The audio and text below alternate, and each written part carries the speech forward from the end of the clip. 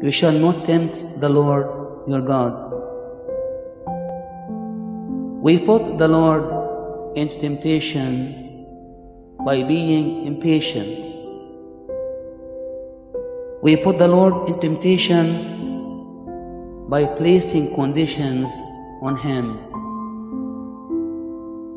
We put the Lord in temptation by undertaking things for which we are not fitted.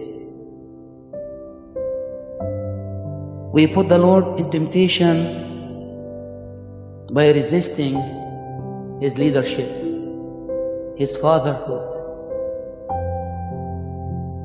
We put the Lord in temptation by asking the Lord to hurry what He's doing for us.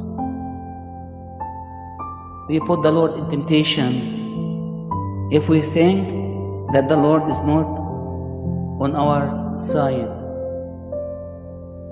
We put the Lord in temptation if we don't have an account of inner struggle.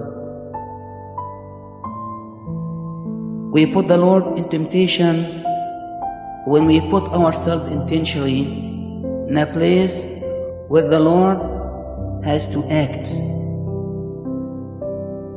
We put the Lord in temptation when we put conditions on Him to act immediately.